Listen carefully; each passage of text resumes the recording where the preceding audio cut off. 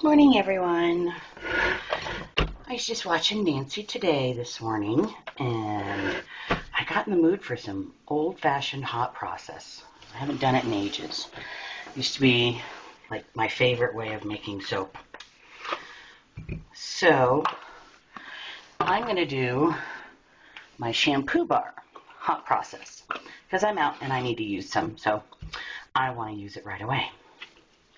So I pre-measured out my butters and my oils, so I can just pour straight in and let them get melting away.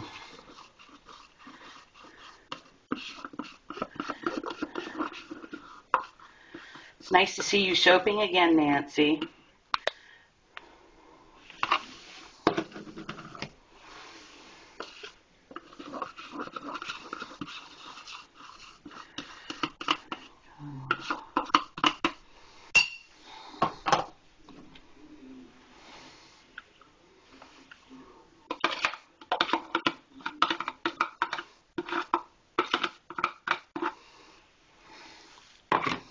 So yeah, I'm just doing a small batch. You guys will see me mainly doing the small batches like this right now.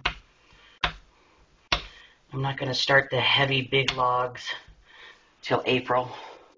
And then I'll have to start getting things ready for the shows and big batches of stuff. So, okay. I've got my crock pot on. And now we're just going to wait for those to melt.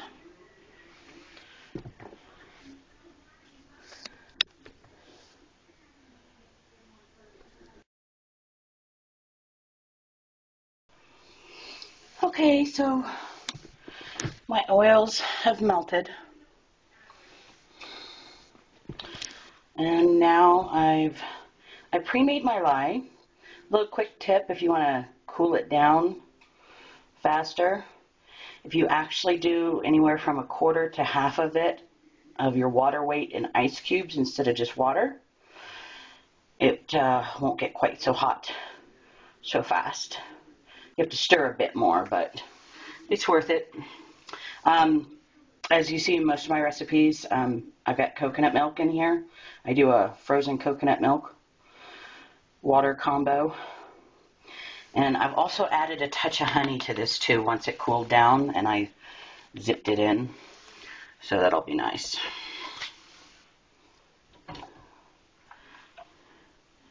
So in she goes. I think, gosh, I've done so many different kinds of soap, from hot process, cold process, room temperature cold process, oven process cold process, rebatching or hand milling. I've done on the stove top, I did that as a kid, and over the campfire also as a kid. And I've made my own cream soaps, my whip soaps. Sometimes I used a mix. A lot of times I try to make.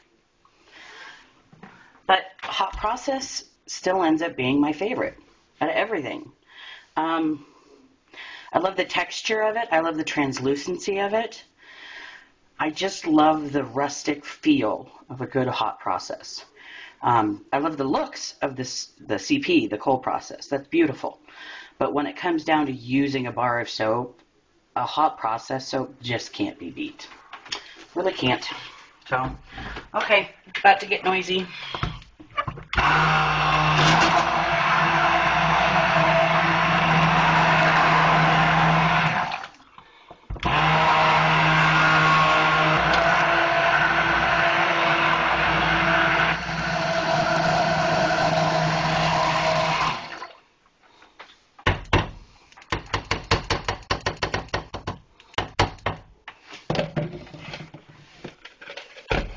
I think the other beauty of hot process is that you don't have to be quite as particular about temperatures and such when you make this versus cold process.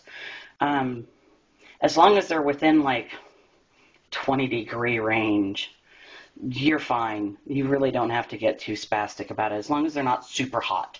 Don't ever try to pour super hot lye and oils together, because that's how you'll get a volcano. But as long as they're like warm to the touch, not hot to the touch. You're fine, just pour it in. So, okay, that's going to sit for a little while and start doing its thing. I'll take some little random shots during its process. Okay, I'm going to go get my mold ready. Okay, it's been a little while. Let's take a peek. Ooh, look at the goo, soapy goo. Love hot process soapy goo when it starts going on translucent and bubbly. Num num num num.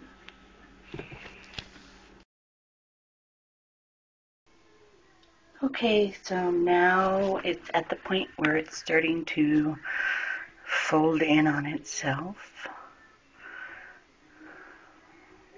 Look at it go, look at it go. Bloop, bloop, bloop, bloop, bloop.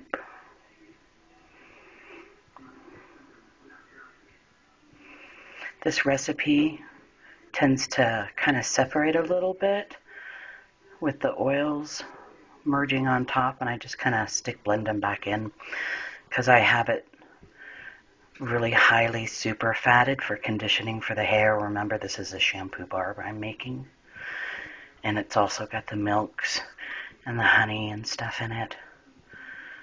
So, okay, checking it again. It's now doing its second fold over. It folds in on itself. So it's getting very close to being done.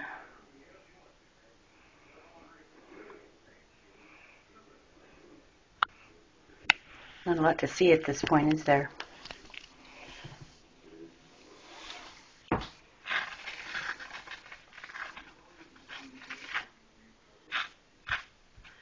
Just kind of scraping along the edges, getting any little extra bits off, because this is the time to do it for them to melt back in.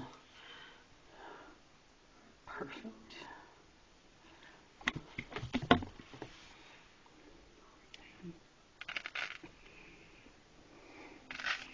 See how it's cutting at that point.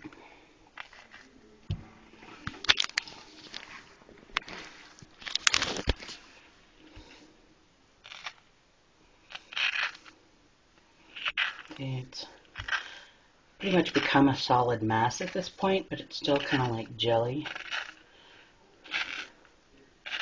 But it's not like sticking to the sides anymore, it's pulling away.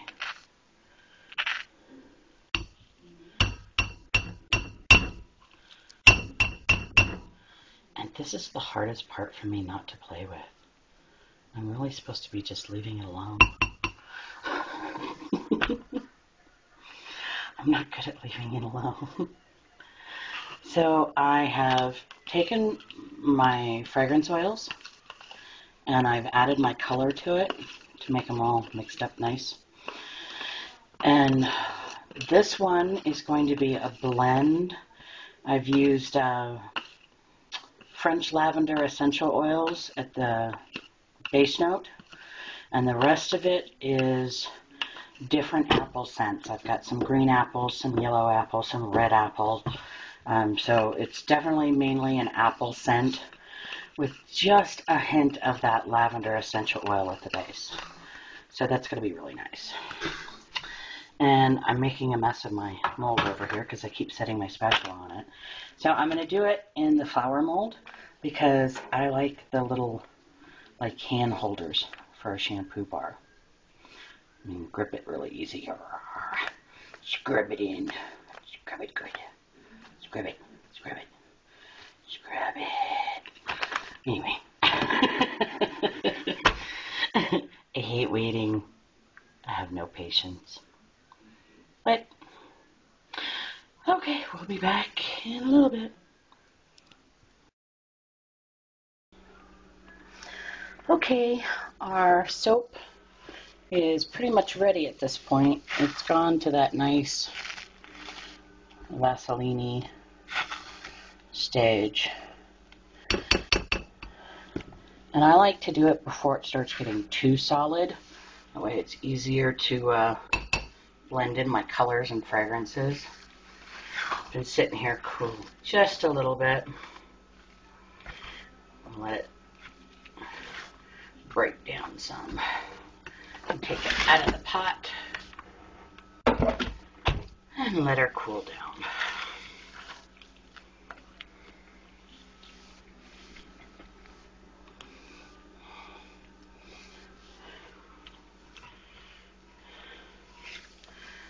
All right.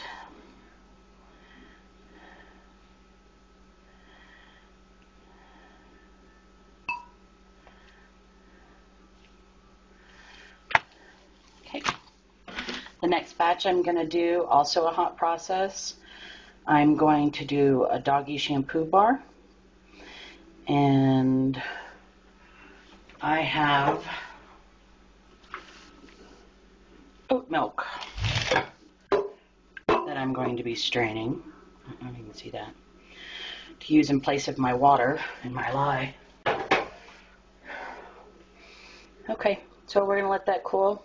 And we'll come back and we'll add the fragrance and color and put it in the molds.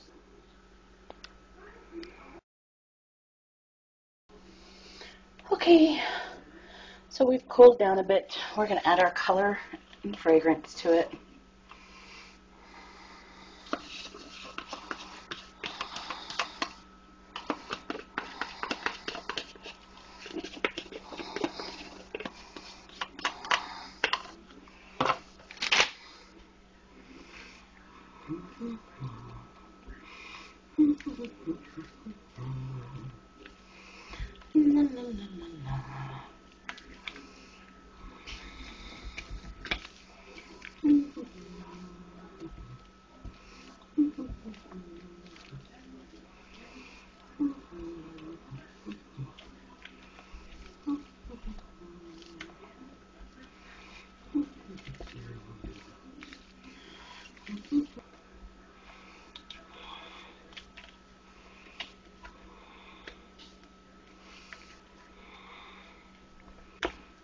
Okay, that looks good.